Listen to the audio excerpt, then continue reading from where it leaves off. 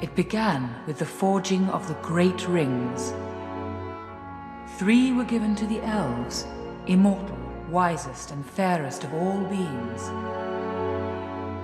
7 to the dwarf lords, great miners and craftsmen of the mountain halls. And 9 rings were gifted to the race of men who above all else desire power. For within these rings was bound the strength and will to govern each race. But they were all of them deceived, for another ring was made. In the land of Mordor, in the fires of Mount Doom, the Dark Lord Sauron forged in secret a Master Ring to control all others. 1 ring to rule them all. But there were some who resisted. A last alliance of men and elves marched against the armies of Mordor, and on the slopes of Mount Doom, they fought for the freedom of Middle-earth.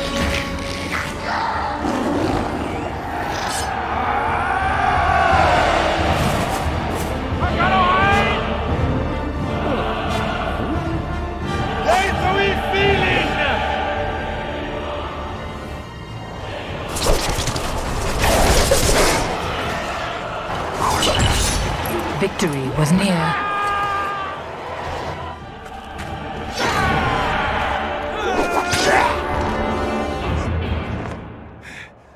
But the power of the ring could not be undone.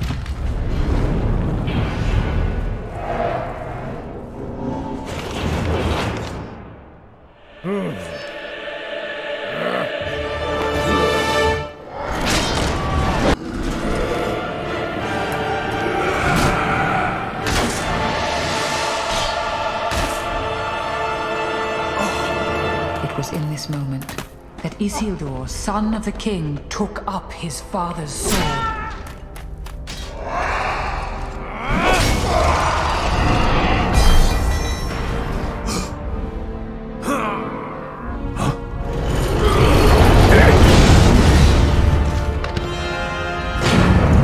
Sauron, the enemy of the free peoples of Middle-earth, was defeated.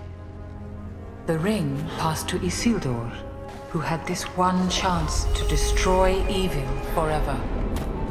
Isildur, hurry! Follow me.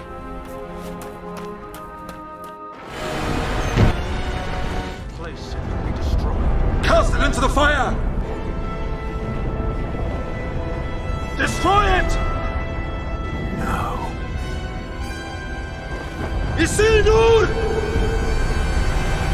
But the hearts of men are easily corrupted, and the Ring of Power has a will of its own.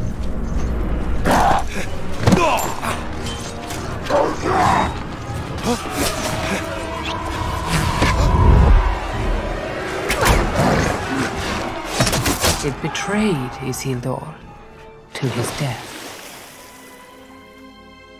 And some things that should not have been forgotten were lost. For 2,500 years, the ring passed out of all knowledge. Until... My precious.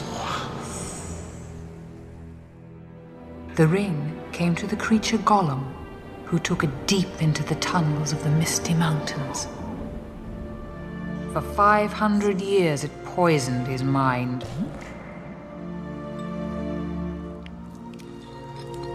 But something happened then the ring did not intend.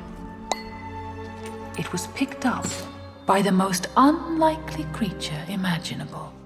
What's this? A hobbit, Bilbo Baggins of the Shire. A ring.